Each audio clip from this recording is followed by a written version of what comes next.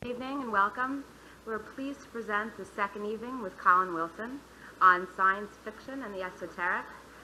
Colin is the author of 80 books since his first, The Outsider, in 1956. His most recent book is From Atlantis to the Sphinx, which will be available in this country next year.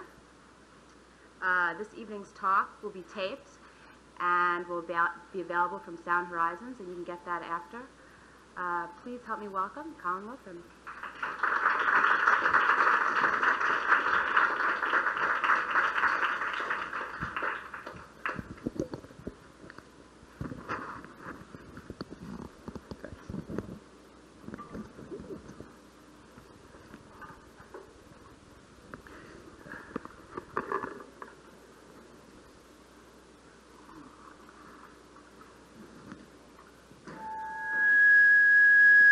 There we go again.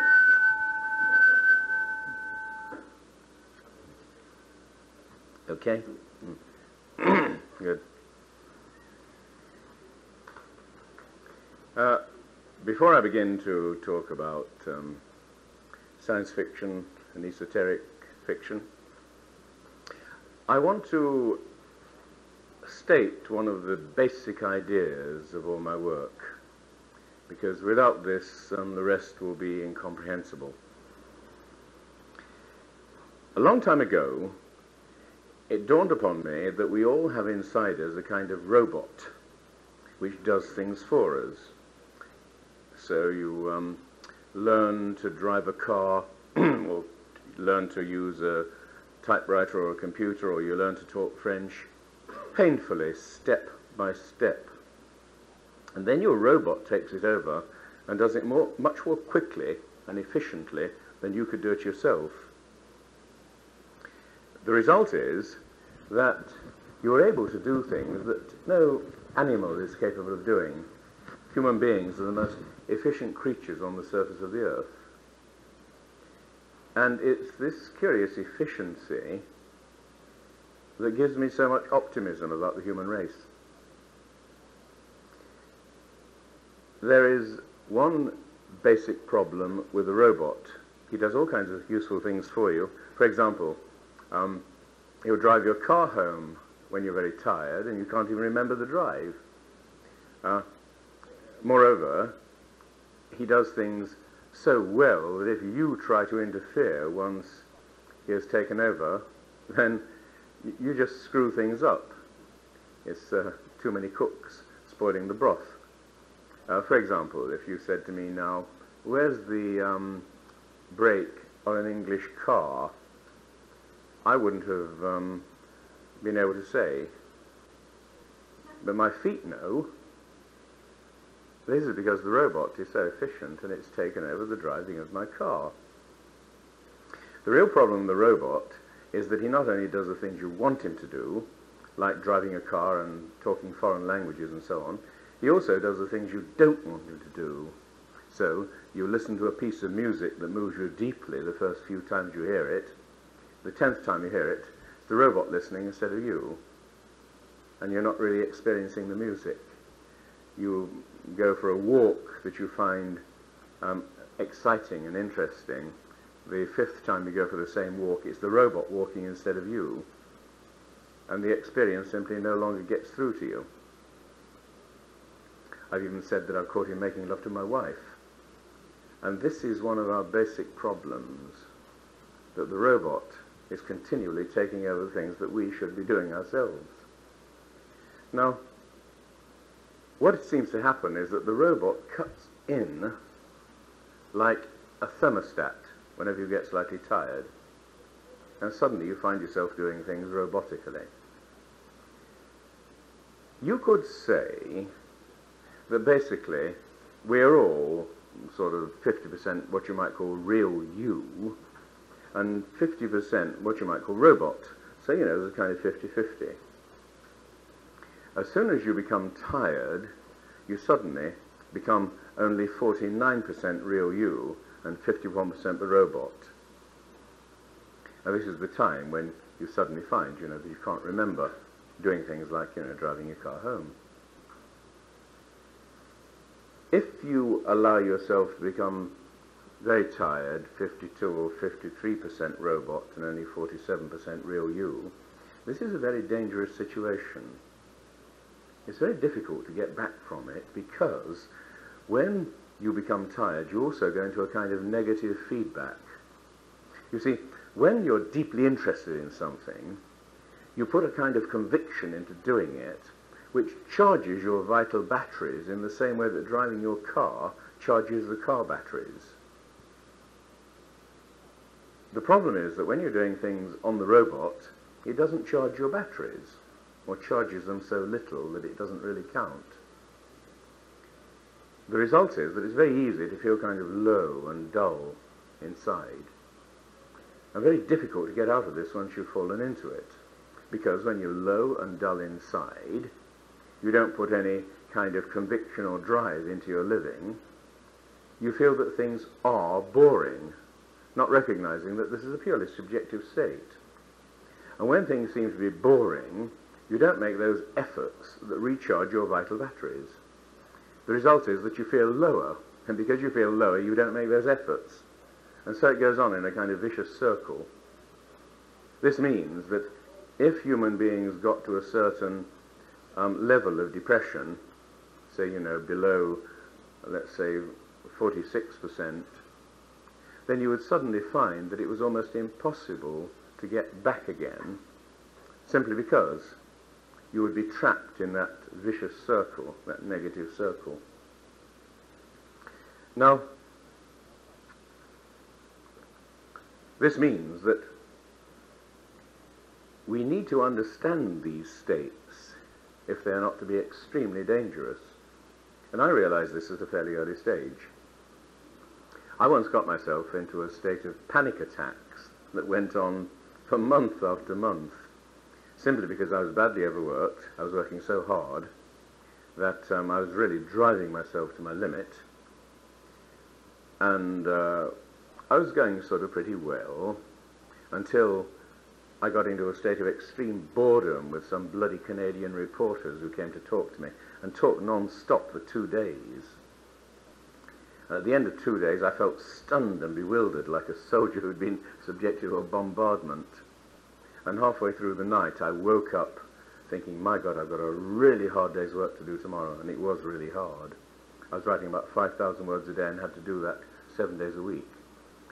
And then I began to think, the way that you do in the middle of the night, my God, I'm not going to manage to do this. And I suddenly got the absurd desire to go downstairs right away and start writing. And I knew that if I did that, I'd really be crazy. And so I made a mistake. I tried to suppress it by sheer willpower.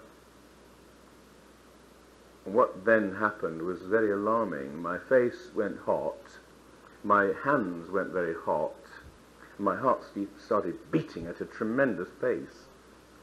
And I leapt out of bed and rushed to the lavatory, and just sat on the lavatory trying to soothe myself like a frightened horse. And after about half an hour I got cold, and gradually the feeling of panic went, and I went back to bed. But as soon as I got back in bed, it started again. So I went up to the sitting room and just sat there with the lights on, thinking, what's the matter with me? Am I having a heart attack? And I began to feel sort of tremendously depressed, not about my situation, but about the world in general. For example, nearby there were lambs in the fields that were making the noises that lambs make. And the thought that these sort of poor little devils didn't realize that they were due for the pot suddenly seemed absolutely horrific to me. Anyway, round about 5 or 6 in the morning, I went back to bed, and I succeeded in getting asleep by simply staring at the square of the window and refusing to let myself think in any way, just keeping my mind gripped tightly. But when I woke up, I felt absolutely bloody. And what I did was to go downstairs as soon as I got up and write it all down. And my account of it's at the beginning of a book called Mysteries. That account is substantially what I wrote the following morning. Anyway, I'd got into this low state, you see, of being about 46% real me and 54% robot. And I found it incredibly difficult to get out of. as the evening approached, I began to feel afraid that the panic attacks would start again. And of course, the more you're afraid of it, the more they start again. And I'd go to bed, and usually I'd get into bed and put my head on the pillow, and out I go. And instead, no matter how tired I was, I would put my head on the pillow and then begin to think, my God, I hope I'm not going to have a panic attack. And of course, suddenly you'd feel your hands beginning to warm up in your cheeks, and your heart would begin pounding. And then it was a matter of trying to withdraw from the whole thing, trying to withdraw from yourself and leave your body to get on with it. But I finally found the trick. If when I woke up in the middle of the night and began to feel a panic attack coming on, the answer was to wake myself up as fully as I possibly could. And once I was fully wide awake, it could be dealt with. It was while I was trying to fall back to sleep, and while I was half asleep, that the panic attacks were so difficult to deal with. And what I then discovered was very interesting. If I could wake myself up fully enough, I began to experience something that I later called the schoolmistress effect. It was like a schoolmistress walking into a room full of quarrelling children and suddenly clapping her hands. And instantly there was a sort of complete silence. Now what I saw was that what I appeared to be doing was calling upon a higher level of me. And clearly this higher level really did exist. And as soon as I made this kind of effort, quite suddenly the schoolmistress clapped her hands and everything went quiet. I really began to find my way out of these panic attacks about 6 months later. I was on a train. I'd been in London doing some sort of being the chairman at a dinner. And on the train on the way back, quite suddenly, in the middle of the night, I got this feeling of tremendous panic. And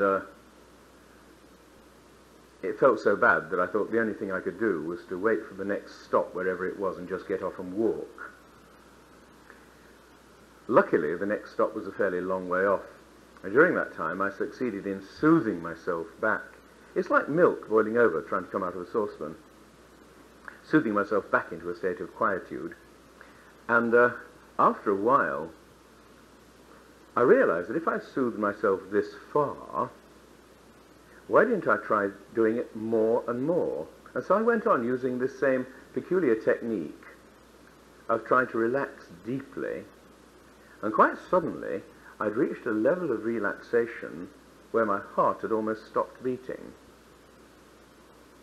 And I lay there with a curious floating feeling, totally, deeply relaxed. When I got home, I did it once again, as I sat in bed drinking tea, put myself into this same state of relaxation, and down I went. And I realized in a certain sense I beat it, that I'd learned the solution, and that the solution was this incredibly deep relaxation, which is obviously the same thing as meditation. They didn't go away immediately, but nevertheless, you know, once you're on top of them, the terrifying thing about the panic attacks is that you think they'll win, and that you'll end insane, or having a heart attack, or something of the sort. Once you realize that in fact you can get on top of them, it's very interesting. You quite suddenly reach a new level of yourself. And you realize also that you possess inside yourself a higher level which you haven't yet reached. You realize there's a you up there. This is the curious and interesting thing. Aldous Huxley once said that he deeply disagreed with the usual view of the human mind as expounded by Freud, you know, which is sort of condominium with a basement which is full of rats and mice and nasty things. And he went on to point out that the view of F.W.H. Myers, who was one of the founders of the Society of Psychical Research, was that it is true we are a kind of ground floor with a basement, but we also have an attic of which we are totally unaware, as real as the basement. And he thought that all so-called psychic experiences are due to suddenly getting into that attic and using a higher self which already exists.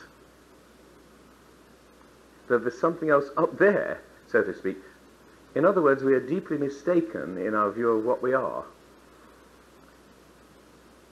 Now, all of this began to come together, and I began to see that in a certain sense I'd created a sort of basic philosophy which was the answer to the pessimism which had always worried me about modern literature, for example.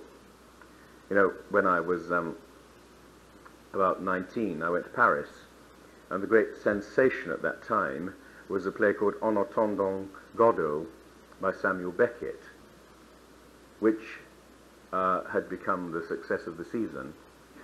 And when later I saw Waiting for Godot in London, I felt, although the thing was extremely amusing, deeply irritated with Beckett, simply because he was expressing this view that human life is absolutely pointless. And you remember that in his second play, Endgame, two people are simply sitting in dustbins, describing how their lives have been absolutely, totally pointless. And so he went on. I mean, his last novel was about somebody who just lies flat in the mud and can't move.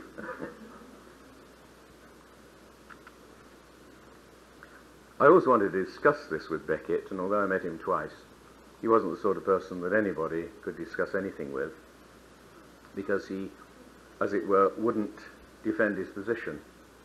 Anyway, Marilyn Monroe was in the same room, and I was much more interested in her. But that feeling that modern literature has a sort of undertone of pessimism was what worried me very much. Because I've always been basically a kind of optimistic character. Sort of as a child, I was, you know, the clever one of the family and the eldest of the family, and was admired by sort of grandparents and cousins and this kind of thing. This gives you a kind of basic feeling of self-confidence. And the result was that when I began studying science and began to realize that I could actually understand things like the theory of relativity when I was about 12, and that nobody else, even the masters at school, couldn't understand it, it does give you that sort of feeling that you're about to go somewhere. In fact, what I thought I was about to become was a second Einstein. I mean, it seemed to me that that was the answer, science. And I became totally obsessed as a result of this by the idea of science, which really just means the idea of knowledge. The idea that human beings can get on top of their condition by knowing about the universe they're living in. Now, when I was 13 or 14, all of this quite suddenly collapsed. And what happened was a little like those later panic attacks. It all started one day in the clay modelling class at school, when we began to talk about the limits of the universe. And I began to talk about Einstein's ideas about space-time and the notion that space is curved and so on. And somebody said, yeah, well, supposing space is curved, and in fact the universe returns upon itself, like some kind of skin of a balloon, what is the balloon suspended in? And then we went on to talk about this notion of where the universe ends, and the recognition that even if the universe, as far as the stars were concerned, ended somewhere, apparently there would be space beyond it.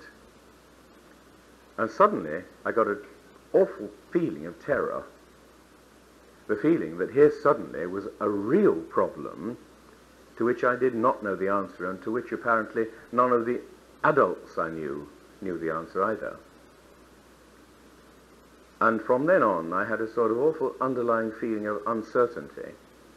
And as, you know, adolescence is a difficult time anyway, sort of miserable, tense sort of time, I found myself very often plunged into moods of total nihilism, in which it seemed to me that human life is basically totally futile, that everything we do is purely mechanical, that in fact we are basically little more than machines, penny in the slot machines who react to our environment, and that all I talk about truth and knowledge is a complete delusion. So by the time I was 15 or 16, I'd really been through a sort of fairly bad time. Once during this time, I actually did try to commit suicide. I got the feeling that life was a sort of stupid treadmill that you just could not win. By this time I'd left school and gone back at the age of 16 as a laboratory assistant. and it was a job I disliked on the whole. It bored me, and the physics master disliked me, and I disliked the physics master. I would find by that time that poetry suddenly gave me a feeling of release. And I'd go home in the evening feeling completely exhausted and bored and miserable, and then read poetry for the whole evening, starting off with incredibly depressive stuff like The Waste Land and the poems of Edgar Allan Poe.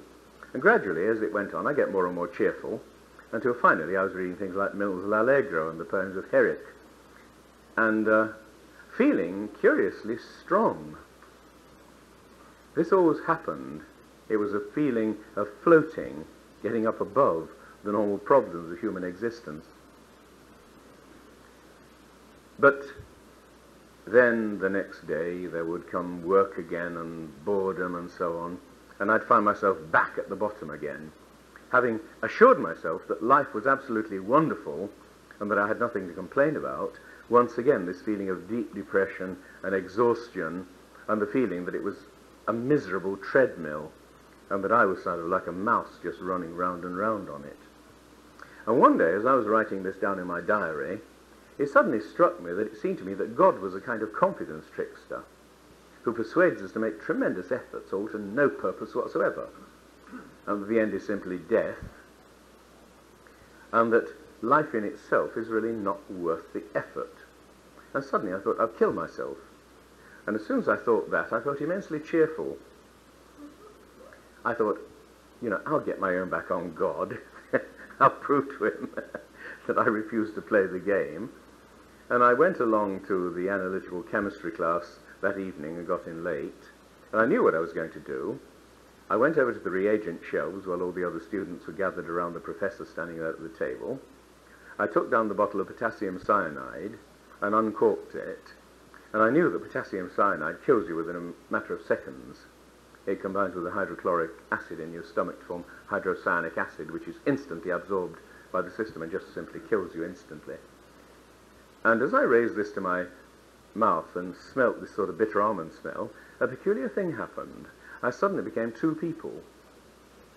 One of them was this sort of miserable, self-pitying little idiot called Colin Wilson who was about to kill himself, and the other one was me. And I didn't give a damn whether he killed himself or not. But on the other hand, if he did, he'd kill me too. And quite suddenly, I saw the whole thing was absurd, and recorked the bottle and put it back on the shelf and experienced an overwhelming sense of sheer happiness and delight. And this lasted for 3 or 4 days, a curious underlying feeling that everything was totally good. That finally went away, but even so I could see that killing myself was simply no answer. But also I was fascinated by this glimpse that I was two people, and that one of them was quite above all my problems. I didn't care about them in the least.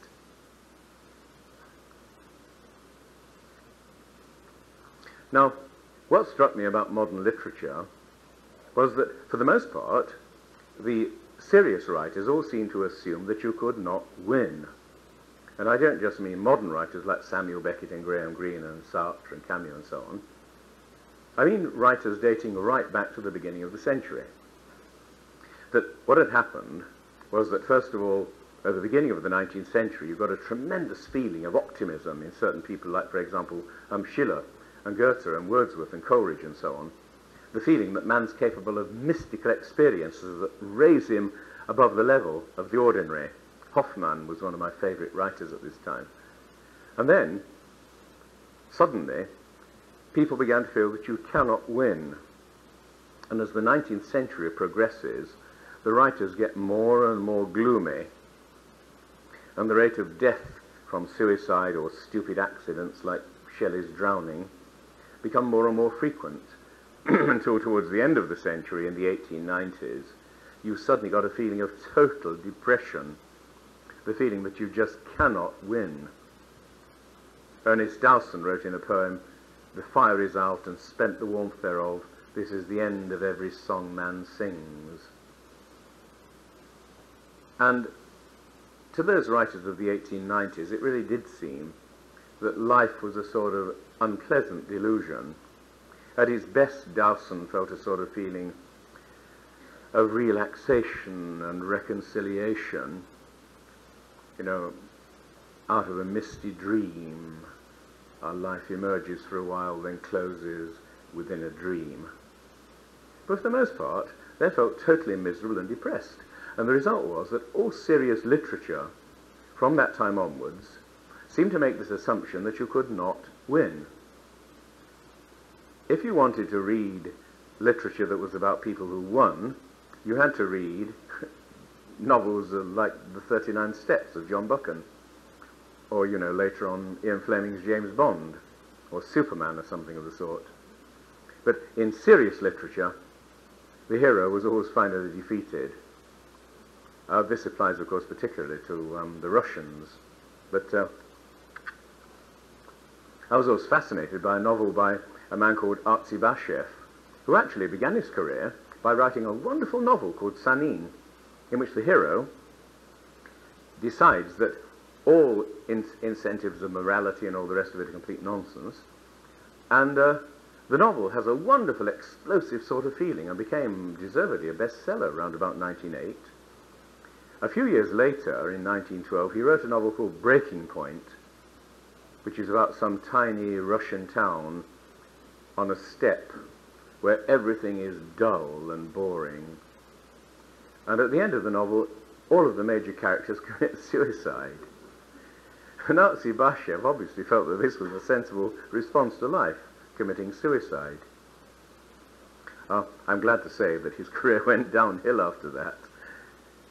And in the Revolution, he was regarded as very much persona non grata. But that feeling that life is simply not worthwhile, you'll find running throughout all sort of more or less serious literature around the beginning of this century.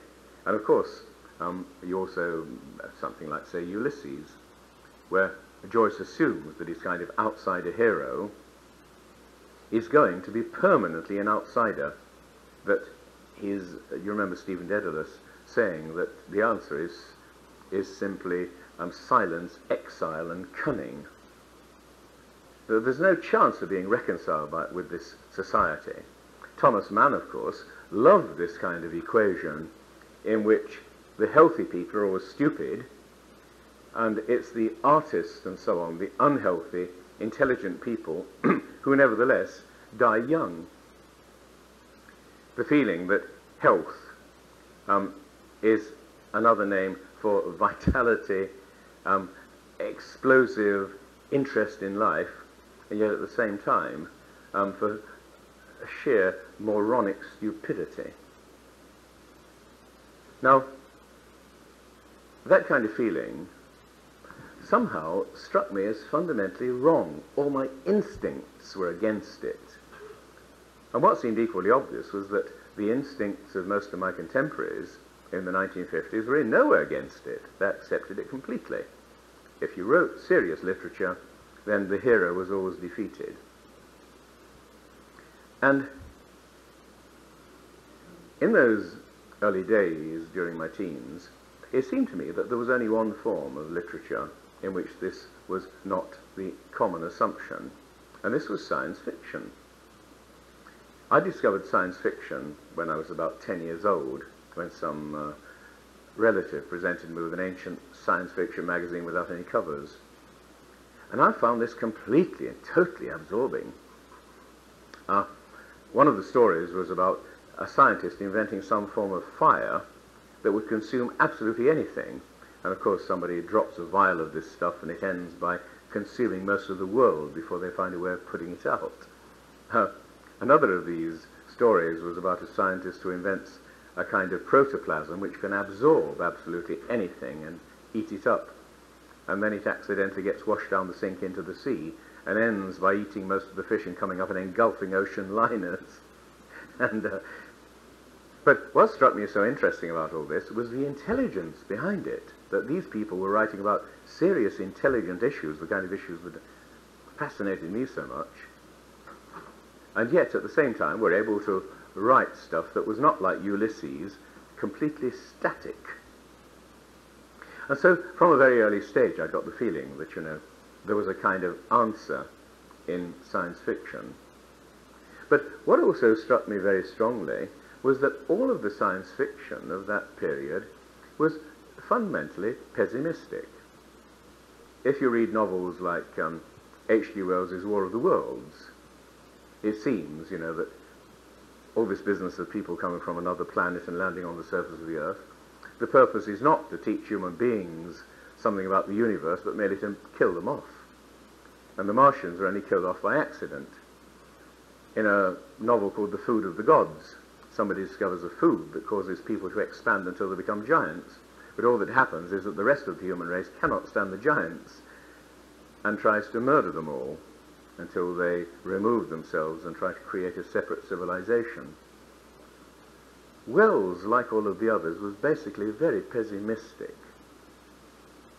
And it seemed to me that there's got to be a way out of this basic pessimism. In The Old Man and the Sea, which you remember is about a fisherman catching an enormous fish which gets eaten by sharks before he can get back to port, Hemingway had said, "A man can be destroyed but not defeated." Well, that sounds marvelous, except, that in a sense the unfortunate fisherman is defeated. My feeling was that surely there must be a possibility of human beings not being either defeated or destroyed. This is what I wanted to do. Well, in the early 1960s, I came to America for the first time, and I'd already discovered the novels of H.P. Lovecraft by accident, and sent off to Arkham House in Wisconsin for copies of everything that Lovecraft had written.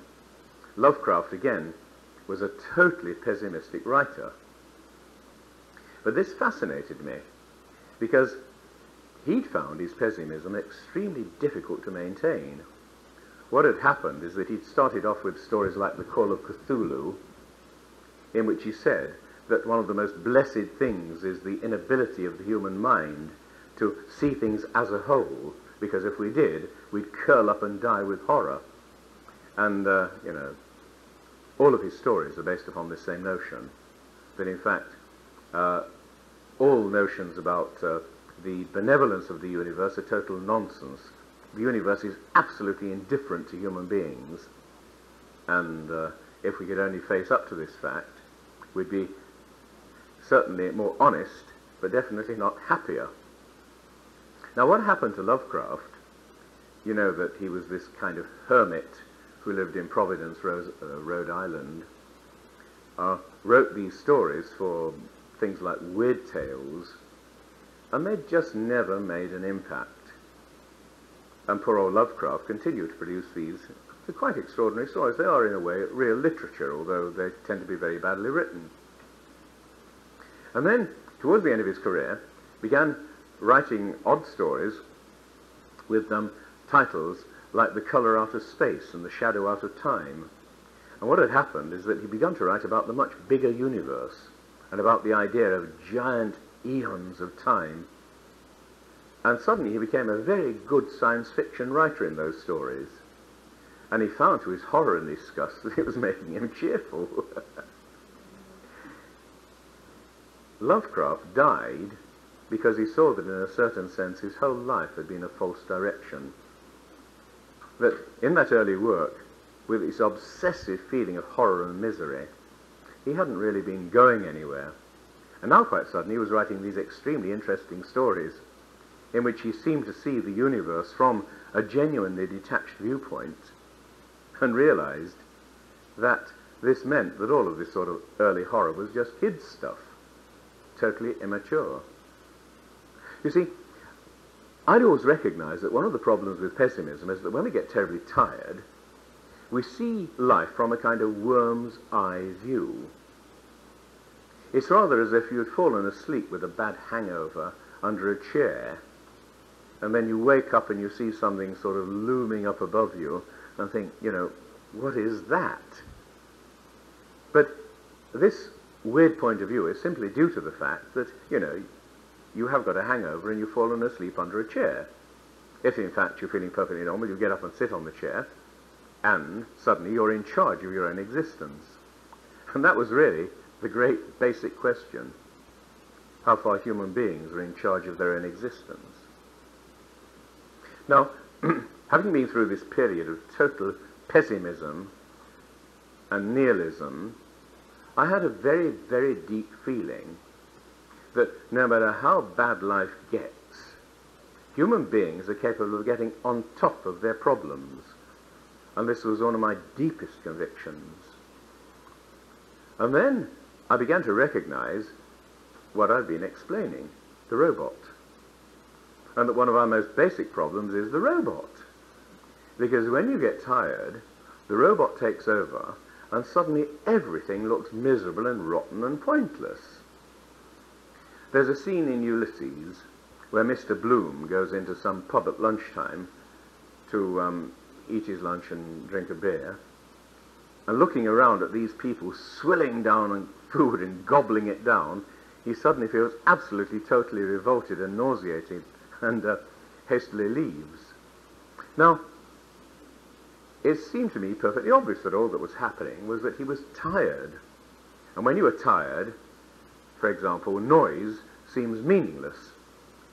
You notice that when you're on the point of sleep, if there's a noise going on around you, suddenly you seem to be existing in a kind of meaningless world in which there's nothing but noise. Whenever we're tired, the robot takes over and life becomes meaningless.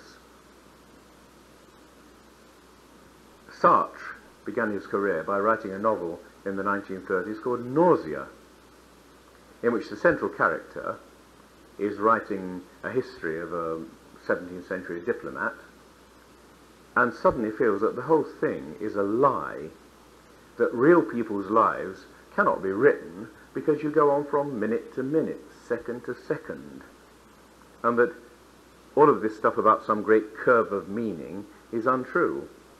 And all this comes to a head when he's sitting in the park looking at the roots of a tree, and suddenly he experiences a peculiar feeling of horror. It's almost as if the tree had turned into a kind of octopus. But what he's really feeling is that existence is so real that it negates us. And this was Sartre's basic idea, this feeling that human life is meaningless. He ended his magnum opus, this book, Being and Nothingness, with the comment, "It is meaningless that we live, and meaningless that we die. Man is a useless passion." Now, it struck me that this is absurd. This is Mr. Bloom feeling sick is understandable. All that he's done is to let himself go. And as soon as you let yourself go, your robot takes over. And as soon as your robot takes over, this sort of eager desire to absorb things disappears. In the same way, when you're feeling very low, you cease to feel hungry because your stomach can't arouse the interest to absorb food. And life is a continuous process of absorption. Absorption of facts from the environment. The philosopher Whitehead called it prehension. It's kind of eating of your experience. As soon as you get low and the robot takes over, you cease to eat your experience, and suddenly you get that appalling feeling of misery. Now, I had, in a sense, solved this already with the schoolmistress effect. In the middle of the night, you are naturally low. Make any kind of effort to drag yourself out of that robotic level, and what you've done is to shove yourself up to at least 50-50. 50% real you and 50% robot. And as soon as you do that, you become normal once again. That's why it suddenly seemed to me that the only way in which one could say this kind of thing was not only in fiction, but in science fiction. August Derleth, who ran Arkham House in Sauk City, read a book of mine called The Strength to Dream, in which I'd said some rather harsh things about Lovecraft's appalling style, and said, well, if you're going to do any better, why don't you write it and I'll publish it? And so I decided I would try to do that. I wrote a novel called The Mind Parasites. The basic plot of The Mind Parasites is fairly simple. People start committing suicide, and the central character realizes that the reason they're committing suicide is that some peculiar parasite has actually got inside the human psyche and is draining away its energy. And that this parasite has been doing that for the past 2 or 3 centuries. That this is the reason that the romantics continually experience these moods of ecstasy, followed by moods of deep depression. The purpose of the parasites is to try to encourage us to feel ecstasy, and then to take away the energy that we've created. In other words, that in a sense we are cattle who are being sucked dry by sort of energy vampires. And of course the interesting question for me in The Mind Parasites was, if you had this kind of parasite inside your head, how could you possibly fight it? Because it would already know everything you intended to do before you did it. But the solution was fairly obvious. You don't fight against problems by deliberately thinking about how you can solve them.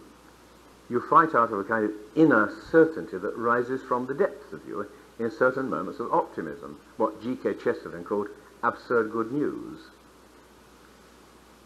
And it seemed to me that this was the basic problem. How can human beings create a sense of absurd good news spontaneously? In The Mind Parasites, I frankly did not try to solve the problem, I merely stated it. And as I read the novel, it now seems to me that the most unsuccessful part is the last part of it. But I'd already begun to see the answer through correspondence with the psychologist Abraham Maslow, who had written to me in the 1950s saying that as a psychologist he had decided to stop studying sick people because sick people talked about nothing but their sickness. And he had decided to study the healthiest specimens he could find. And as you know, because he decided to do something that nobody else had tried to do, he immediately discovered something quite extraordinary. That all the healthy people he studied experienced with great frequency what he called peak experiences. These experiences of sudden bubbling, overwhelming happiness. And the peak experience was not in any way a mystical experience. It was just that sudden feeling of what Chesterton calls absurd good news. It seemed to me that one of the most interesting examples that Maslow cited was the case of a sailor who had been in the Pacific for several years without ever seeing a woman. When he came back to base, he saw a nurse and had a peak experience because, he said, it suddenly hit him that women are different from men. He said, we take it for granted that women are different from men. We said, yeah, of course they are. But we don't realize it, we don't mean it. And seeing a nurse for the first time in 4 years, he could see it and suddenly mean it totally, that they're as different from men as horses are from cows, that they're 2 different species. And this sudden perception of difference causes the peak experience. It's this sudden overwhelming sense that the world is far, far more interesting and complex than you thought. Now, when you're feeling tired and miserable, the thought that the world is far more complex than you thought merely causes a sinking in the pit of your stomach and a desire to turn your back on it. When you're feeling healthy, the notion that the world is complex, on the contrary, raises a tremendous sense of optimism and drive. Now, what interested me so much about Maslow, particularly when I went to see him at Brandeis University, was his feeling that human beings are fundamentally extremely healthy creatures who can do far more interesting things than they themselves realize. And he told me how, talking to his students about peak experiences, the students began to remember peak experiences which they'd had in the past and had now forgotten. But as soon as they began to talk about peak experiences, they remembered all kinds of peak experiences. And as soon as they began to talk to one another, was the basic answer. in fact, simply using your mind to turn in that direction can give you this overwhelming sense that the universe is worthwhile, then it's obviously far more simple than we thought it was. The real and interesting question was the question, how can we produce peak experiences at will? Now, it was at that point that I recalled this story about Graham Greene, which I've told 1,000 times and I'm going to tell again. That when Greene was a teenager at a school at Berkhamsted, which his father was headmaster, he went into a deep condition of boredom and depression. And that during this state, he was sent along to see a psychiatrist who kept him in his house for about 6 months, gave him a sense of being, as it were, really attended to and loved. But that when he left, he had no neuroses at all, but was totally bored. He said that he was in a condition in which he could see visually when something was beautiful, but inside him he felt nothing whatsoever, a sort of dead greyness.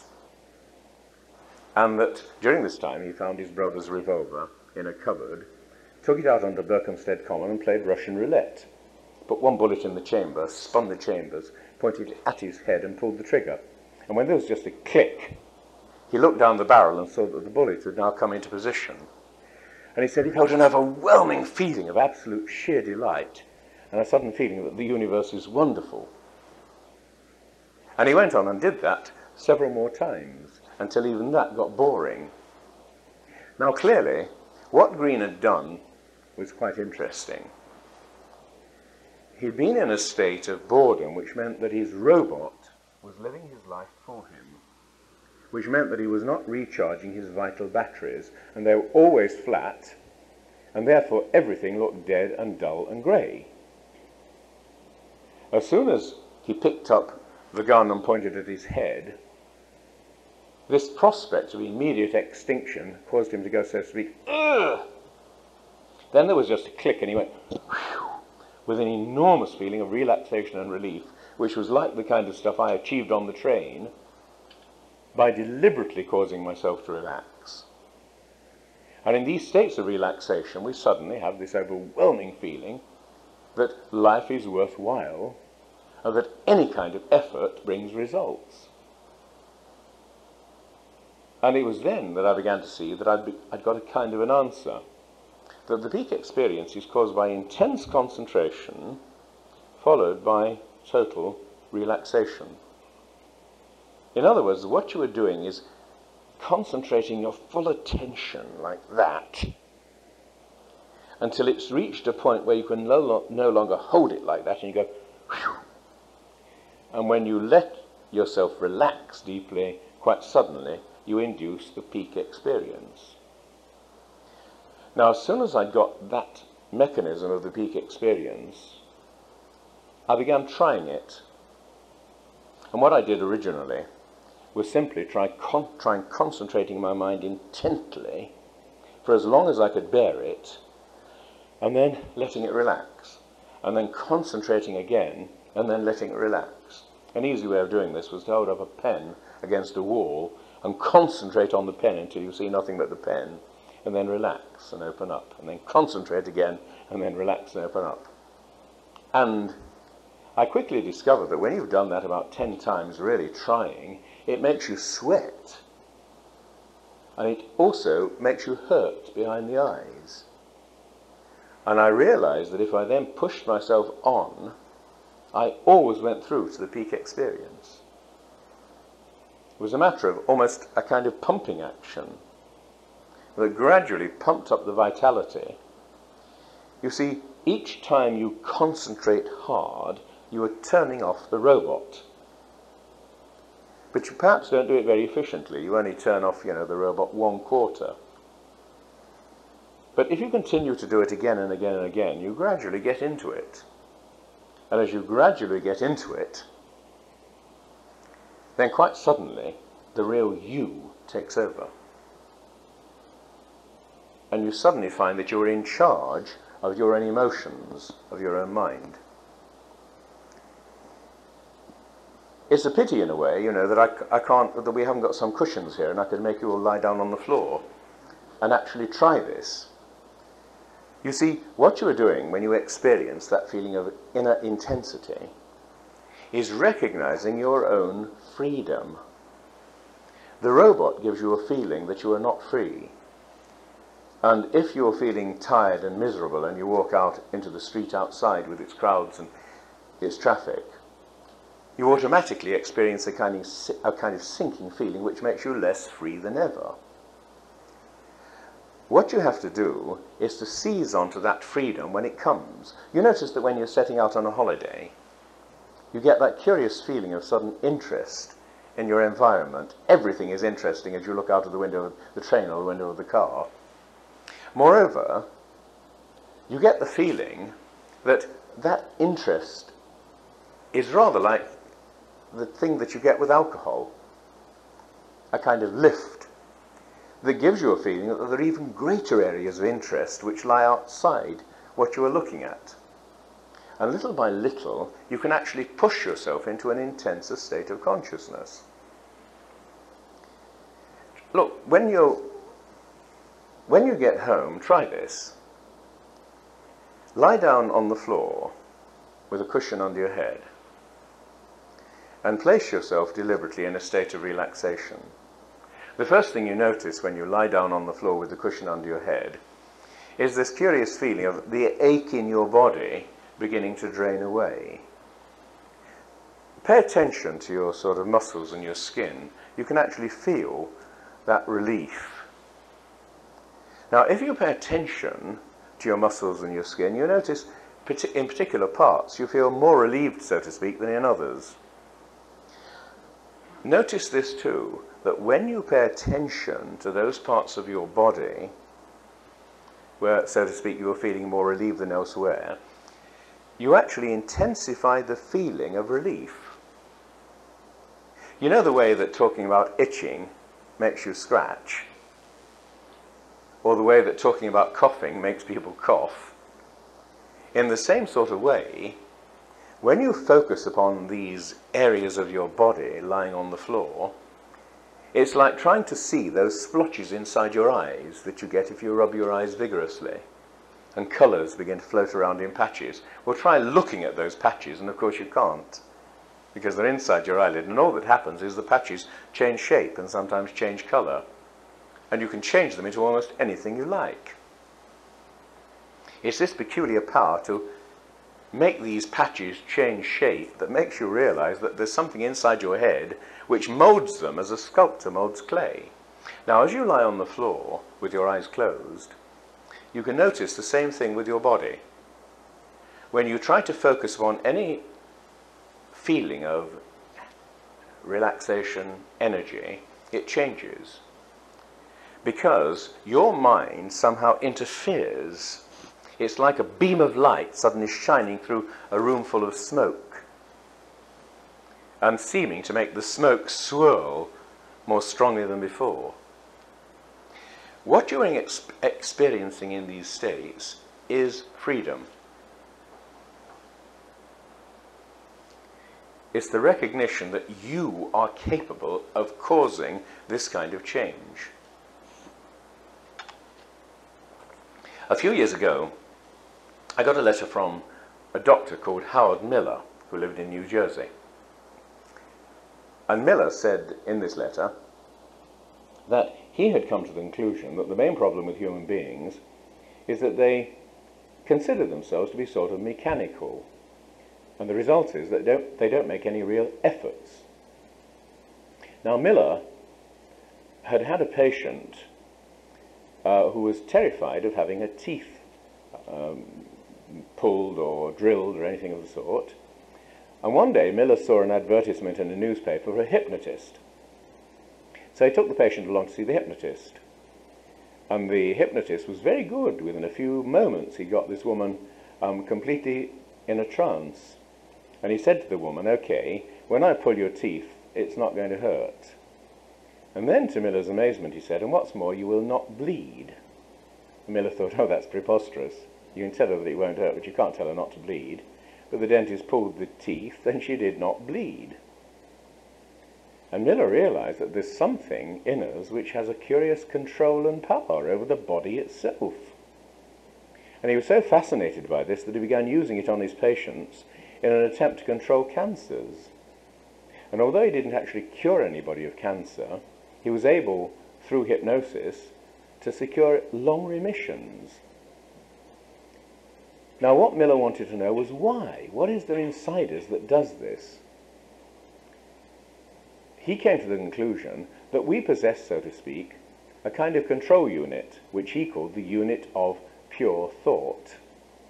But in fact, the control unit is really you, the essential you, the real you, as compared with the robot. And that when you are doing something with the real you, you can do the most astonishing things.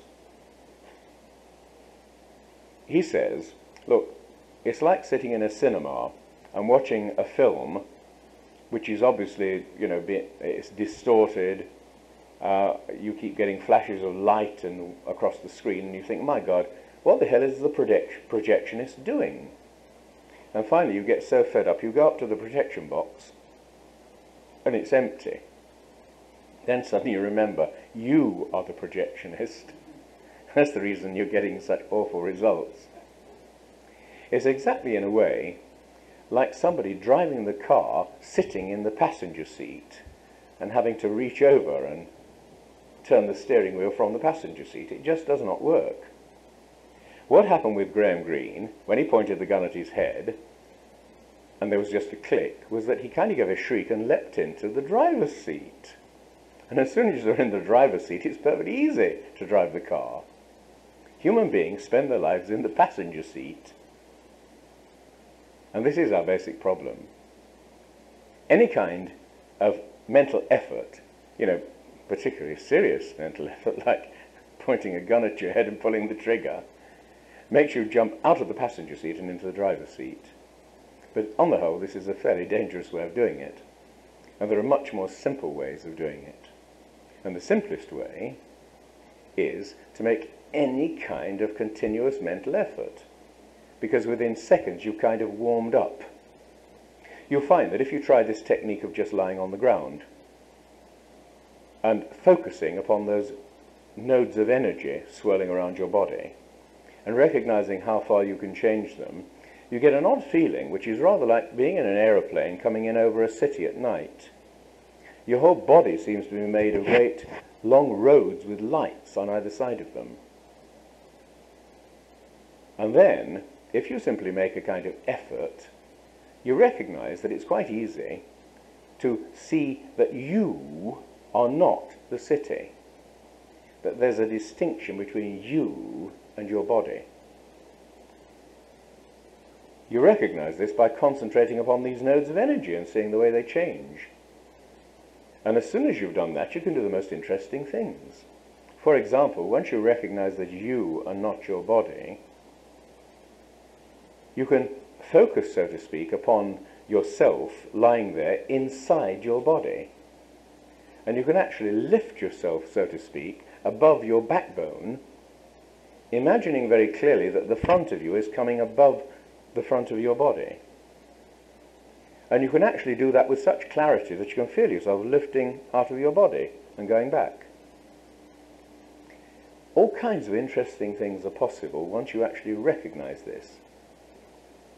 Miller said, look, supposing you're lying on a warm beach on a hot day. Close your eyes and imagine that you're lying there on the sand and you can hear the sea splashing on the beach, that you can sort of feel the wind against your cheeks and so on. Now suddenly imagine that you're on a hillside on a freezing cold day and you're standing there with skis on in the snow, and that the branches of the trees above you are loaded with snow, and that the wind is cold. It's very easy to do this. Miller said, yes, but what in you transferred you from that warm beach to that snowy hillside? if you focus upon that, you suddenly recognize that you are the projectionist. Now, this is the basic answer to the problem I raised in the mind parasites, because you can see that the mind parasites is basically simply a parable about the fact that we can be so easily drawn into negative feedback, and that once you've been drawn into it, it's incredibly difficult to get out of it. The answer clearly is this recognition that you are in charge. But it's extremely difficult to keep this recognition for any length of time without, so to speak, grasping it as a concept, not just as a feeling, not just waiting until you're feeling good, or even allowing yourself to try these exercises of lying on the floor and gradually beginning to feel it. You've got to know it with your intellect, with your mind. And once you know it with your mind, you're already more than halfway there. H.G. Wells wrote an interesting story towards the end of his life called The Croquet Player. It was about a man in a small hotel who gets very interested in one of the fellow guests. This fellow guest is there in order to relax and unwind. And when he talks to him, the fellow guest has an incredible story. He explains that he's been living in East Anglia and that he noticed extremely nasty things happening in the district. A dog beaten to death lying in a ditch, a man who's murdered his wife under peculiar circumstances, and so on.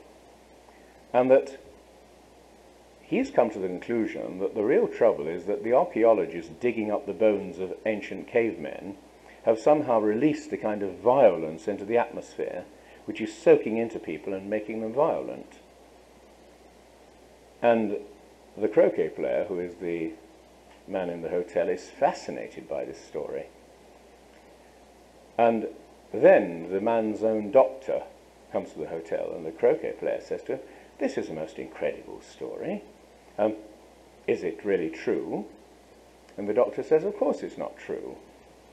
The problem with him is that he simply let the world get him down to such an extent that he needs to feel a kind of objective reason for finding the world so miserable and depressing. And so what he's done is to invent this story about the cavemen causing all of these problems in East Anglia. He says, indeed, there are these problems, and indeed archaeologists are digging up cavemen. But basically, that's not the real problem. The problem is that he has decided that he is defeated by his own life, by the sheer complexity of civilization. And the doctor then goes on to say, somehow we've got to cease to do this. We've got to become so strong that we are no longer defeated by our own lives, by the sheer complexity and misery of modern civilization. It may look absolutely rotten. It may seem to be filled with all kinds of miseries, and the 20th century may seem to be the most violent and unpleasant century that there ever has been. In fact, that's by no means true. There have been plenty of other centuries that have been far more violent. But the fact remains that this does not prove the world is going downhill, because you contain the basic essence of freedom. You contain what we're talking about. The fact that in certain moments you can, by the deliberate exercise of your mind, suddenly recognize that you are free. Now, what I'm actually saying is, in a sense, a contradiction of the whole course of modern culture over the past 2 centuries. We have become so totally convinced that the modern world is an appallingly complex place that we've lost the ability, so to speak, to swim against the tide, or we seem to have lost the ability to swim against the tide. In point of fact, as soon as you begin to recognize that mere focused concentration in itself is the first important step, as soon as you begin to recognize that, you've already begun to undermine this whole, what I call the fallacy of insignificance, the feeling that modern man cannot do anything. You see, we appear to possess all kinds of peculiar powers that we don't even begin to understand. I talked about this last night to some extent. that I'd become so interested in the occult, because people suddenly discover that they are able, for example, to get a clear picture of something which is happening elsewhere. Not only that, we seem in some strange way to be able to influence the course of events. When I started writing the occult, I thought that the people I ought to talk to should be poets and artists, because they were most likely to have had some kind of paranormal experience. And indeed this proved to be totally true. I talked, for example, to the historian A.L. Rouse, who's also a very good poet. Rouse told me how once he was looking out of the window in his Oxford quadrangle, and he realized that this was enormously heavy, and if the window fell it would chop off his head. And he was feeling so irritable, he said, "Oh, let the damn thing fall." Then as he pulled in his head, the window went zoomp. Now, it was almost as if something was trying to teach him something, that he would have deeply regretted it if it really had fallen. And I found exactly the same kind of thing. A couple of years ago, I was driving back from the pub on a Saturday night. I always go to the pub on a Saturday evening for an early bottle of wine and plate of sandwiches. And I was talking to my wife about the fact that we take it absolutely for granted that, you know, we're going to get home and have supper and sort of watch television and fall asleep, and that really this is a mistaken assumption. I said, you know, this car, which seems perfectly reliable, might well break down at this very moment. And as I said that, the car went slower and slower and slower and stopped. Well, we got out, we lifted up the bonnet, there seemed to be nothing obviously wrong with it. We tried everything to get the damn thing started, and it would not start. And then another car came along, and I flagged it down and said, "Look, would you mind dropping my wife at the next village?"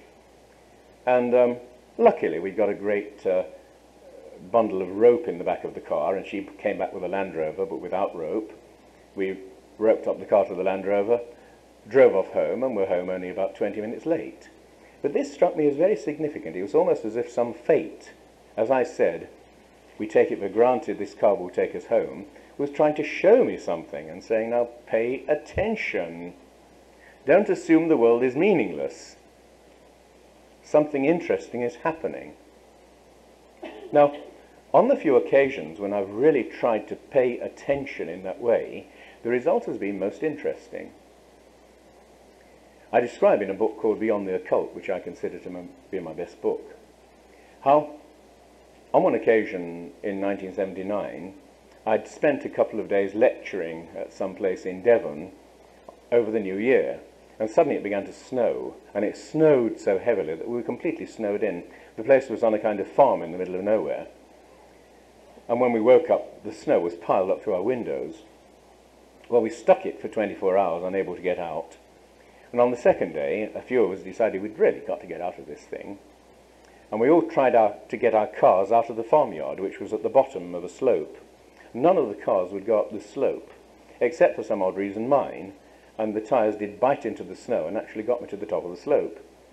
We then all pushed like mad behind the car, grabbed shovels and shoveled in front of it, and the main road was something like half a mile away, and we shoveled frantically all morning until we finally got my car to the main road, and obviously the other cars could also do this. Then I went back to the place and had some lunch, tramped all the way back to the car. I got in the car and proceeded to drive home. But at this point I found that it wasn't as easy as I'd expected, because the road, the road was almost completely invisible. The snow was piled up on either side, and of course under that was the ditch. And you couldn't see where the ditch was, or really where the middle of the road was. What I was forced to do was to drive at something like 10 or 15 miles an hour, watching intently, because I realized that if I went off the road and landed in the ditch, there'd be no chance of getting out of the ditch, and then I might well be frozen to death by the following morning. I concentrated like mad, and I drove for something like an hour in this state of concentration before finally we came out onto the main road. And as soon as I was on the main road, first of all this feeling of happiness and relaxation, and then I realized that the sheer concentration that I'd brought to driving for the past hour had become fixed. It had, in other words, been taken over by the robot itself. And everything I looked at was deeply interesting. Everything seemed fascinating. And all the way home, I experienced this state of tremendous intensity and knew that this is what human consciousness is supposed to be, or at least is a good first step towards it. And that I'd simply done it because I was in this situation where I could have landed in the ditch and spent the night there. I've done that on just 2 other occasions, and on both these occasions I did the same kind of thing. A long period of intense focused concentration, which has brought me into this curious state of inner strength, as if the brain is like a hand which is capable of closing and grasping. Instead of merely being a passive instrument that sort of views the world like a mirror, it becomes an instrument for transforming the body and the mind. The brain itself seems to become a kind of muscle. Now, that has given me a very clear idea of the answer to this problem of human evolution at the moment. We've become too passive. Human beings have created the most complex and superb civilization which has ever been known on the surface of this earth. And yet we're not particularly happy in it. Why are we not particularly happy? Because we spend most of our time in a robotic state in which we don't appreciate what we've created. I can remember during the war as a child, I was 9 when the war started in 1940, that the threat of being invaded by the Nazis produced a peculiar kind of exaltation. I've never seen people so happy as during the war. Sartre once said that he'd never felt so free as when he was in the French resistance and was likely to be arrested and shot at any moment. And I saw the same thing during the war. We thought that when the end of the war comes, we shall be so ecstatically happy just to be free. And of course it didn't happen. The end of the war brought a sort of curious anticlimax. And within months everybody was just as bored as before. Afterwards I met a German girl who'd been in the Hitler Youth.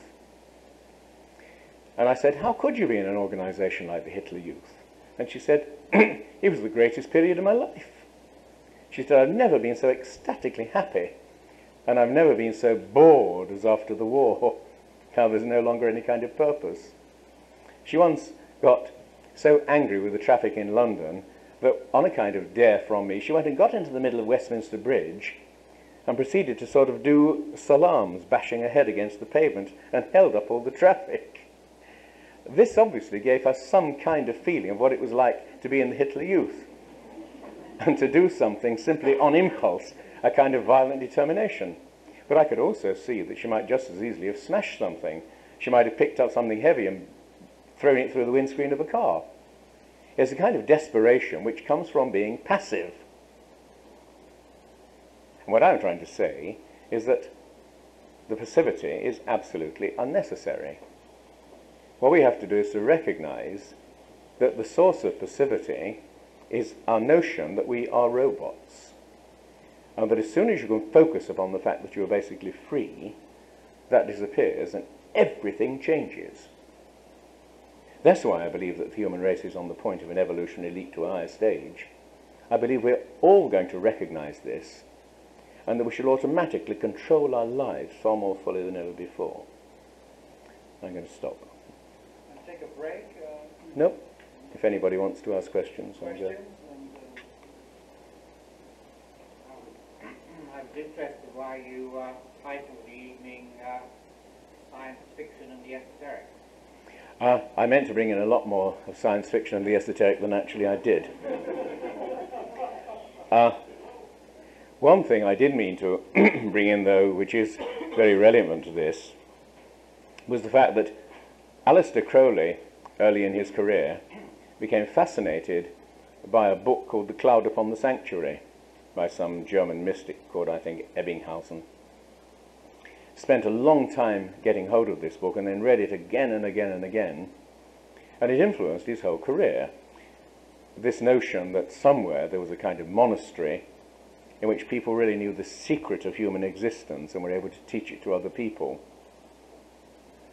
And it seemed to me that this has always been the secret of so-called esoteric fiction.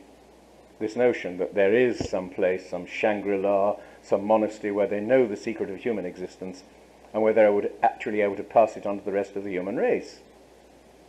Now, this seems to me to be the perfect example of what I've been talking about, this fallacy of insignificance.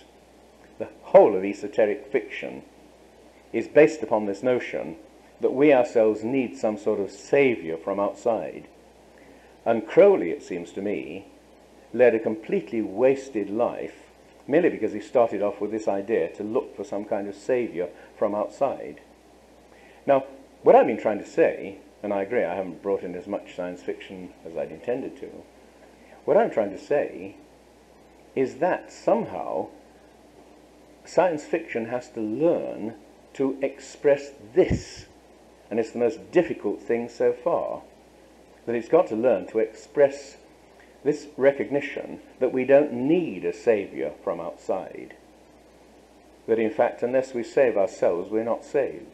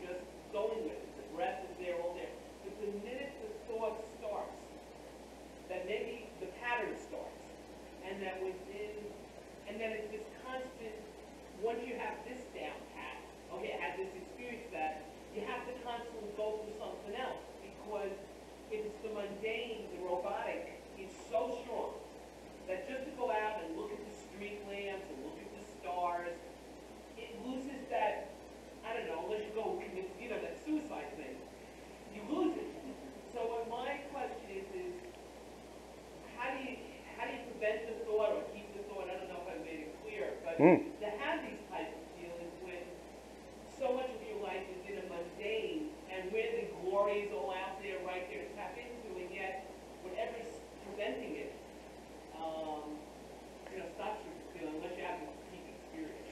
Well, I mean, what you've really said is a version of a question that I've usually experienced when I've been talking about this, and that is people saying, if you had peak experiences all the time, wouldn't they become plateau experiences? And the answer to that is obviously no. When you experience freedom, it's quite unlike anything else you experience. Now, I can see your point, that once you're in peak experiences and you begin thinking about them and wondering how you can intensify them, they do tend to disappear. But on the other hand, once you learn this trick of getting yourself into the peak experience, you see, it's like sort of sexual excitement, which can fairly easily be dissipated, if there's a loud bang on the door or something of the sort. And also, of course, can be dissipated by your own self-consciousness. And yet, nevertheless, as we all know, there occur at times certain states of sexual excitement which absolutely nothing dissipates, because in a peculiar kind of sense, you are now in control. And this seems to me to be the answer to that question. Push yourself further and further, recognizing that it's not a passive business. What you're trying to do is not to walk out in the street and appreciate the stars or the street lamps. What you do is actually to concentrate and focus. It's that attention. I love telling that Zen story of somebody saying to the Zen master Ikkyu, will you write something significant upon my tablet? And he writes, attention. And the workman says, oh, come on. Something more significant than that. So he writes, attention, attention. And he said, please. And he writes, attention, attention, attention. And finally the man says in exasperation, what does attention mean? And Ikkyu says, attention means attention. Now, once you actually grasp that fact, that it's the attention itself, and that what it creates is that curious feeling of being in control, in charge, and that as soon as you get the feeling of being in control and in charge, your vital batteries begin to charge up. And quite suddenly, within 5 minutes, you can be completely out of a state of misery and depression. It's a trick, and the trick depends upon knowing that you can do it. Yes, I was wondering how would you react to the thought that perhaps the quest for greater self-control is maybe culture-centric in a sense. There are other cultures, for example, that is like the Buddha religion, will go search to lose self-control and in fact become possessed, or maybe the Taoists, where people seek to just go kind of with the flow and with the way, rather than grasping control of it. Now the question is, there are religions and cultures that don't regard self-control as the highest value, and that, for example, in voodoo you may attempt to be possessed, taken over by something outside yourself, and the same applies, of course, to the Greek religion of Dionysus, and that also in Taoism there's an attempt simply, as it were, to blend with something and to go with it. Now, that seems to me to be extremely important and very true, but nevertheless, it can all be taken in within what I've been saying. I'm not contradicting Taoism, on the contrary. It seems to me that what I experienced on that train coming back was a deep enough relaxation to suddenly begin feeling meanings flowing through me. I was going with the meanings.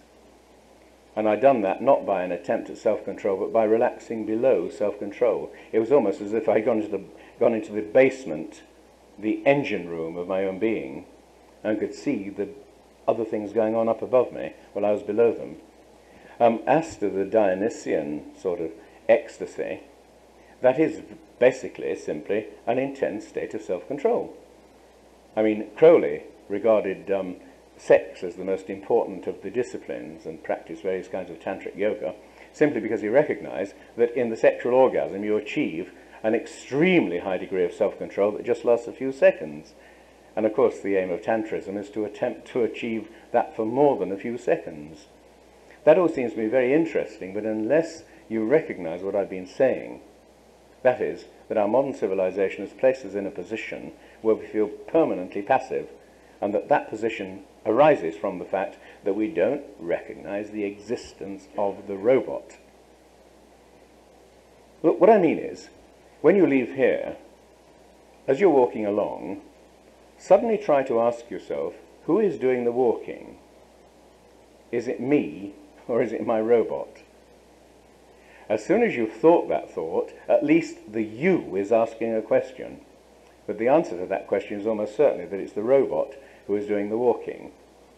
Now try to imagine that you are walking towards something of incredible importance, and that you've got to get there, and now suddenly, using imagination, you can begin to make you take over your walking. And you can do this with absolutely any function. And as soon as you're in that position, you're in a better position for achieving all kinds of things. Demonic possession, if that's what you want, and Taoistic relaxation, if that's what you want. But the recognition that you are behind things, you're in charge. As you're describing this process of intense concentration followed by relaxation, I was thinking of the end of the Beatles song, A Day in a Life, which is this huge orchestral build-up, and then you sort of like go off a cliff, and then you have the final note. I'm wondering, what sort of artifact do you think could potentially trigger this human evolutionary leap? You seem to be focusing on writing books. Do you think that a book will be the artifact that does it? Do you think it can be expressed in a lot of different ways? I mean, will it be music? Will it be a virtual reality game? Or No, simply because while you're thinking in these terms of something else doing it, you're thinking in terms of you being the passive one and something else acting upon you. What I'm trying to say is that if you put yourself even for a moment in that state that Graham Greene achieved when he pulled the trigger and there was just a click, you suddenly recognize that you are in charge.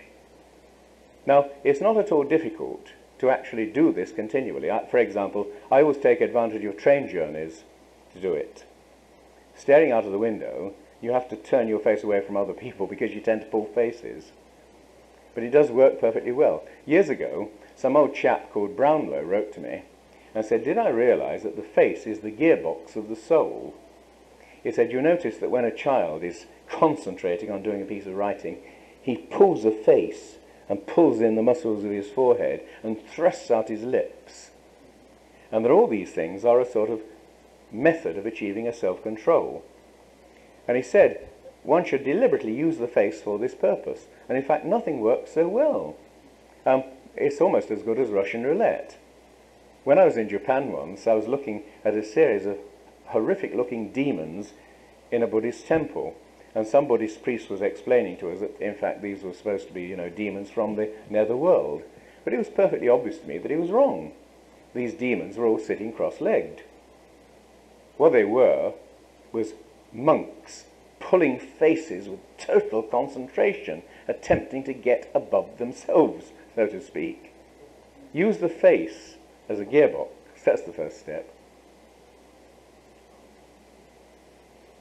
I'm just curious, if you see this robotic stage that's so prevalent, you mentioned fatigue as source. Do you think that it might serve any purpose, like muting negative stimuli around it? I mean, is there any other sort of reason for it that we might even consider it? Sorry, I don't quite understand that one. Do you think there's a reason besides just fatigue, which is the only one you've mentioned, that people might go around in this robotic state? Oh, yeah. Such as trying to reduce the level of negative stimuli? Well, in fact, far more general, the real reason for the robotic state is a kind of boredom. The feeling that the external world is not all that interesting, and that therefore you're just trying to get through the day, so to speak, as quickly as possible. I recognize whenever I'm being forced to do something that's purely routine. Oddly enough, I saw this very clearly when I was duplicating my book on Aleister Crowley. And I knew that I just got to duplicate 200 pages. And I was thinking in a bored sort of way, there's 2 hours gone out of my life. And then suddenly I realized how stupid this was. And I proceeded to concentrate like mad, give absolutely full attention to every page. And within about 5 minutes, suddenly I was duplicating with an immense feeling of doing something really worthwhile, and suddenly in control of my consciousness. Recognizing that, for example, if this duplicating machine now broke down so that I couldn't duplicate it, I would feel madly frustrated and irritated and be forced to get people to come in and repair it, or forced to hire another duplicating machine and so on. And the sudden recognition that the mere fact that the duplicating machine had not broken down was in itself a cause for enormous congratulation. And as soon as I felt that, as I say, I began to do it with true concentration. Now, I do that all the time when I'm stuck with routine things that I don't really want to do. The recognition that it's a waste to pour away your time down a drain, standing there doing it in a bored frame of mind. You may as well push yourself up to this extreme and then suddenly get this feeling of significance. I tell you, what interests me very deeply is the paradox which is involved in this kind of thing. About 5 years ago in England, we had a tragedy in which a ferry left Calais with its ferry doors open, its car doors open. It's called the Herald of Free Enterprise, and an enormous wave came in and the ferry sank with an enormous loss of life. Now, it wasn't supposed to leave port with its doors open. It was against the law. And at the time, I found myself thinking, my God, if I'd actually been there, wouldn't it have been pleasant to go to the captain and say, look, you're about to leave port. If you do, I'm going to report you and you'll be in deep trouble. And then he would have closed the doors and all this tragedy would have been avoided. And then it struck me that the paradox would be that the people on board would not know that any tragedy had been averted and would get off the ferry sort of feeling rather yawny and fed up with the journey. The recognition that there's a paradox in life going smoothly, that we fail to recognize that it could go very badly indeed, and that therefore we're perpetually in a state of total freedom. We're perpetually immensely lucky. You know, like this young mother that Maslow mentioned as having a peak experience, when she was watching her husband and children eating breakfast, and suddenly a beam of sunlight came in through the window, and she thought, my God, aren't I lucky, and went into the peak experience. Now, she was lucky before the beam of sunlight came in through the window, but the beam of sunlight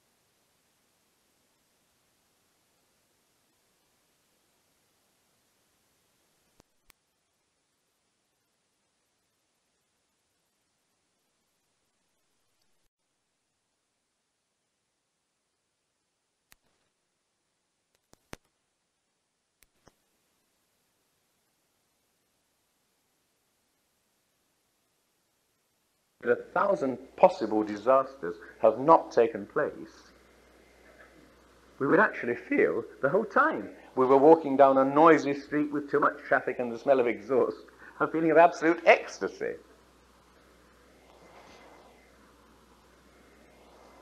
Science fiction seems to be the platitude of fantasy, but yet to write science fiction, you have to be very logical. And what science fiction actually is a prediction of the future. Today, we're living in science fiction of 100 years ago.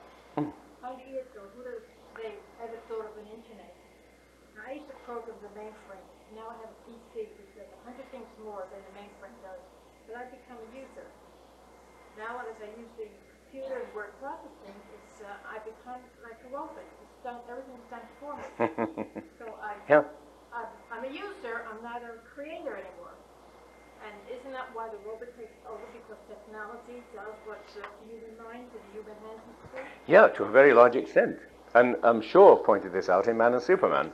He said, you know, if we'd actually foreseen all this, would we have created civilization, which has actually made us lazy and neurotic and all the rest of it? What you've got to do if you decide to create civilization is to decide that it really is worth the tremendous effort it's going to cost you, but moreover, that once you've actually done it, you are not going to be bored with what you've done. That's far more important than actually creating civilization, recognizing in advance that you've done something which is so worthwhile that now the responsibility is on you to pull yourself up to a higher level. Now, as I say, Graham Greene achieved it by pulling a trigger, but we can actually achieve it by recognizing that it is true that we are immensely lucky. What I found myself doing as a kind of discipline years ago was trying to imagine as clearly as possible some sort of disaster. And as I got quite good at imagining disasters, you know, particularly on my walk in the afternoon when I'm pretty tired, I've done a hard day's writing and I take my dogs for a walk on the cliff. What I would do was try to remember Graham Greene and the Russian roulette and actually try to imagine me pointing a gun at my head and pulling the trigger. And it wouldn't work, and then I'd try it again and again and again, until gradually I got myself out of this state of being mechanical. And it was then one day when I was walking on the cliff that I suddenly realized that Howard Miller was completely correct. When he wrote me this stuff about the unit of pure thought, I'd written back to him and said, it's very interesting, but all you've done is to rediscover the idea of the transcendental ego, which Kant had invented, you know, that we've got a real self inside us. And then that day, when I was walking along the cliff, making these tremendous efforts to get myself out of a state of boredom, and it actually worked. And then I found myself thinking, what in me did it? What inside me has suddenly caused me to be grateful for my existence instead of taking it for granted? Is it the deep unconscious mind? You know, is it my solar plexus or whatever? And I thought hard, and I thought, no, it's none of those things. It's the ordinary Colin Wilson, the everyday me. And then it suddenly struck me, my God, Howard Miller's right about the unit of pure thought. We don't need to get the cooperation of the unconscious mind and all the rest of it. The ordinary, everyday self is capable of doing it. And Jung, at the end of his life, believing in the unconscious mind and in Freudian psychology and all the rest of it, suddenly, in fact, changed his point of view completely and began to believe that the will of the individual is the most important thing in keeping us psychologically healthy. Yes, I'd like to ask something about the ego as it's talked about, say, in Buddhism. Like you talked about attention and all that, which is very much an important practice in Buddhism and similar practices. But there's a distinction between the other concept which you put together with it, which is that I am doing something. You know, in Buddhism, they don't think of it that way. As a matter of fact, there's only the doing, or the knowing, or the experience, but there's not an I that's behind it. But of course, in a lot of spiritual practices, in yoga, they develop the will, you know, like Yogananda talks about that. And of course, Rudolf Steiner, who you wrote a book about, he talks about meditations on the will, and Gurdjieff, and all these people who you work with. But what I wanted to ask you is, in my, you know, experiments with this, I've done workshops with you, when one does that heavy, like, concentration, very intense, it does lead to some experience. But it seems to me nice, like, skillful means to get out of that state that you spoke about, but I don't think that's the state of enlightenment or the state that we want, like to be in a continuous way. While the state of mindfulness, of just having continuous attention, not in that unnatural, concentrated, muscular type of way, you know, so because the thing is, like, every time I've done that, concentrating, like even in an emotional way, I can get myself to have some experience. But it's really temporary, you know, it's like even, you know, like suddenly, like my face will relax, and I'll feel, you know, it's a very, like, nice thing. But if something negative comes along, I could be, like, knocked out of it like that. So that's not the kind of enlightenment I'm looking for. So could you say something about the ego, or the idea that I am in control, as opposed to just being mindful or attentive in a continuous way? Well, it seems to me to be a very simple problem. I've never particularly liked Buddhism, simply because the essence of Buddhism seems to me to be extremely negative.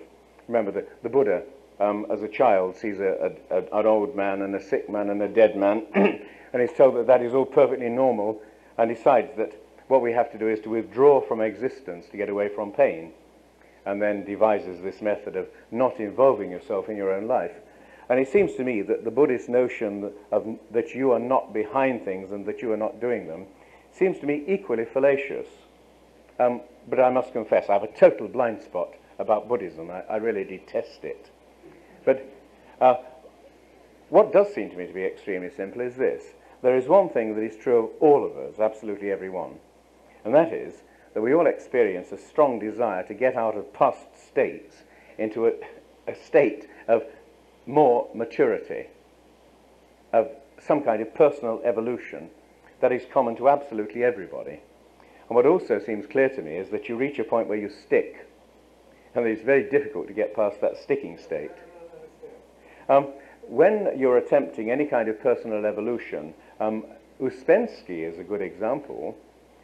He obviously reached a very high stage, and then suddenly found that he could go no further, and ended his life as a miserable alcoholic who declared that the method had been a total mistake. And it's this business of sticking somewhere that seems to me to be the dangerous point.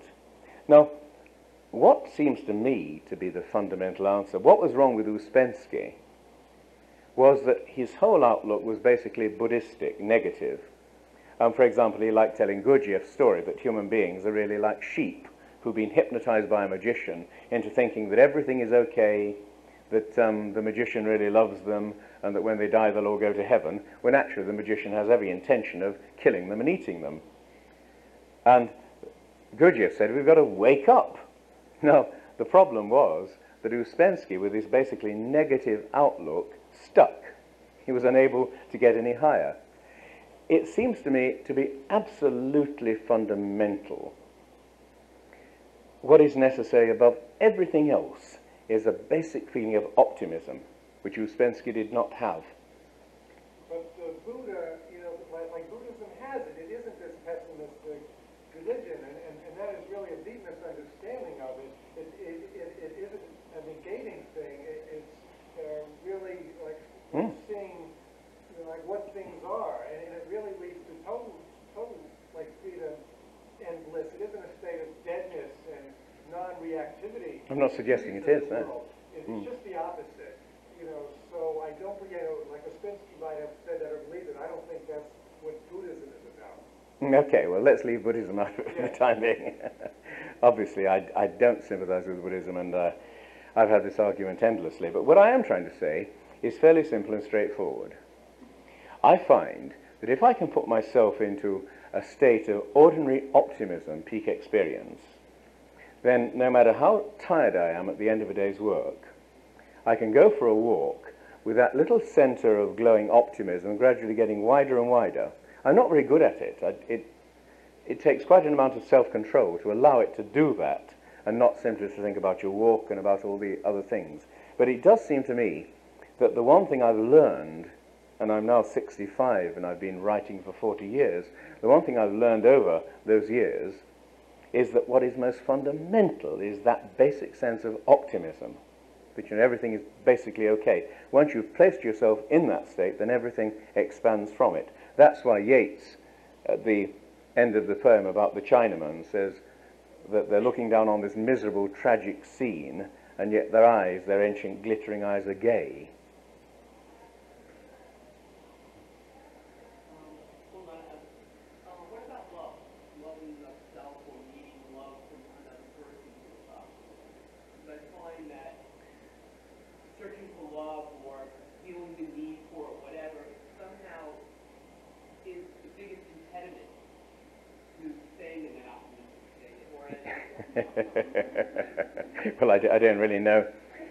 I grabbed myself a nice quiet girl when I was 20 or 22, and the result is that, you know, I've never sort of really experienced this problem because I adore my wife, I adore my family, and I can concentrate on my work. And that's what seems to me necessary for me personally.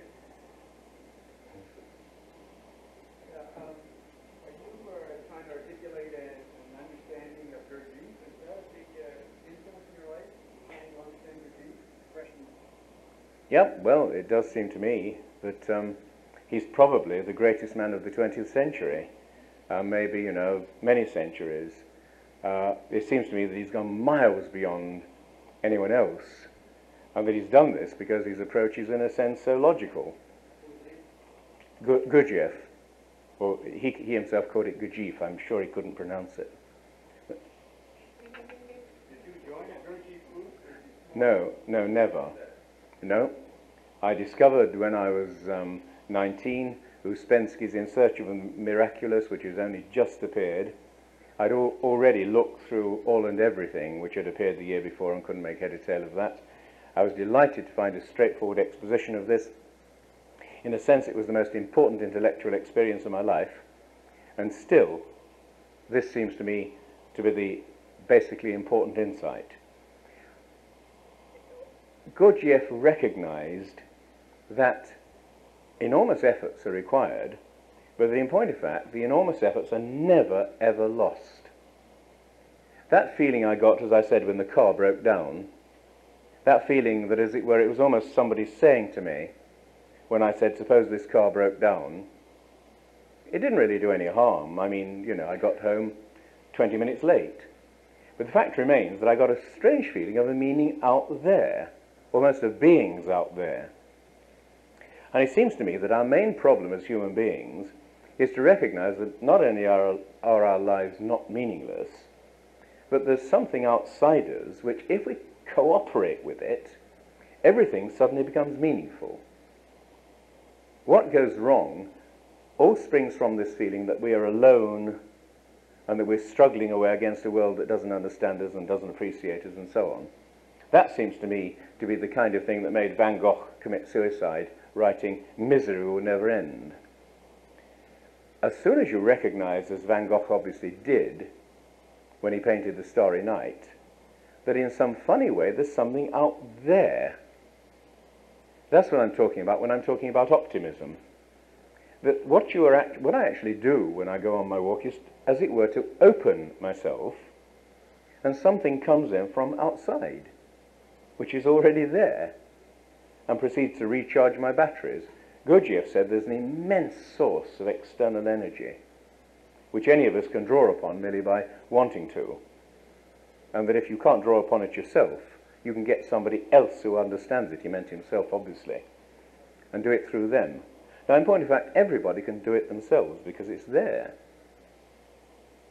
We've merely got our backs to it, and if you can actually just get that basic feeling of sort of basic optimism that everything is okay. What I'm trying to say is that 2 centuries of culture have become increasingly pessimistic, until at the moment we're living in an age where, for example, it would be impossible to win the Nobel Prize if you were an optimist. That all of the writers of this century have been basically gloomy and pessimistic, and to me it seems to be a sign of the sheer stupidity of our age that we could give the Nobel Prize to someone like Samuel Beckett, who is explaining that life is totally miserable and meaningless and that we better give up the struggle. What I'm trying to do is to reverse this tendency, and it can only be done through individuals, like the individuals here this evening. How does this optimism reconcile itself to the thought of one's own mortality? into this other concept? Oh, how can this optimism reconcile itself to the thought of one's death? I don't know. I don't suppose I've ever really bothered about this particular question, although that's not for any religious reason. But on the other hand, when I was finally asked to write a book about life after death, and did it very reluctantly, I did come to the conclusion that the evidence for life after death is so overwhelmingly powerful that on the whole, this is not a problem that seems worth worrying about. On the other hand, I don't feel that it's very important to think about, that what seems to me to be a fact, that there is life after death. It's just not important. It doesn't matter. What matters is being here and now. And if, as it were, you die without recognizing how important it is to be here and now and breaking through to a kind of total optimism without the conviction of life after death, then you've failed and have to do it all over again. Just one more, I think. Can you name some science fiction books where the authors come close to that having the same feeling? Can I name some science fiction books where the author has the same kind of feeling as me? What I would say is that in a lot of science fiction, for example, in the works of Olaf Stapledon, there is a basic feeling of optimism, and that in the works, for example, of Van Vogt, there's a continual obsession with the fact that people are a lot stronger than they realize. Nearly always in Van Vogt's stories, you get this feeling that people throw off what they consider to be themselves and discover themselves to be gods or supermen. That kind of myth seems to me to be immensely important. And unfortunately, there aren't enough people like Stapledon and Van Vogt.